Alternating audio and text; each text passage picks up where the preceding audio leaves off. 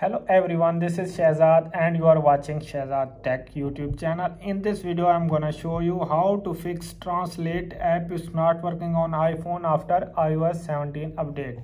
So guys, without wasting any time, let's start the video guys. There is many method to solve this problem. First is check for update to the Translate app and install any available updates.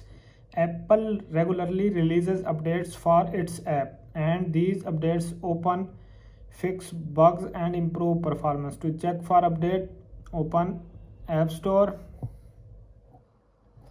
Now you can simply tap on search bar and search the Translate. Tap on it. Now you can see Translate,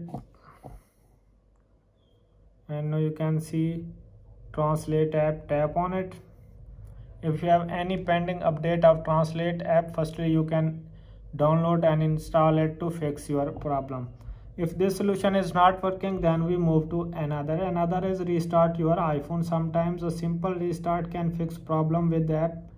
To restart your iPhone, hold on the power button and home button until you see the Apple logo appear. It dependent on which model you have used. I am using iPhone X, so I am press the volume up button, volume down button, and press and hold the power button until you see Apple logo is appear, and then you release your power button to restart your device.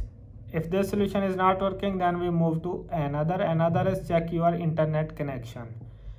The Translate app needs an internet connection to work. Make sure that your iPhone is connected to Wi-Fi or cellular data. You can do this by opening the settings app. Now you can see Wi-Fi. If you are connected with Wi-Fi, firstly you can tap on Wi-Fi, turn off the Wi-Fi, and after 10 to 20 seconds turn it on. Go back,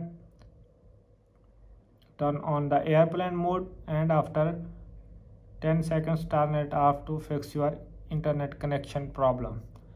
If this problem is not solved by this method, then we move to another is disable on device mode in the Translate settings. This mode allows you to translate text offline, but it can sometimes cause problem. To disable it, open the Translate app.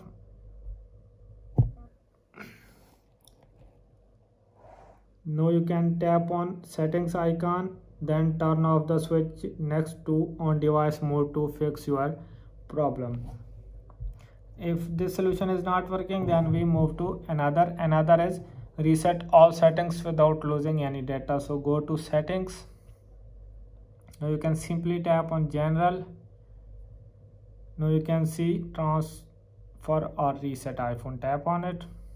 Tap on reset, and now you can see reset all settings. Tap on it. Enter your passcode.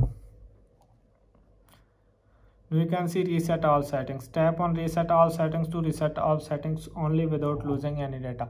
So guys, I hope this video is helpful for you. If this video is helpful for you, then you subscribe my YouTube channel and press the bell icon for upcoming videos. Thanks for watching.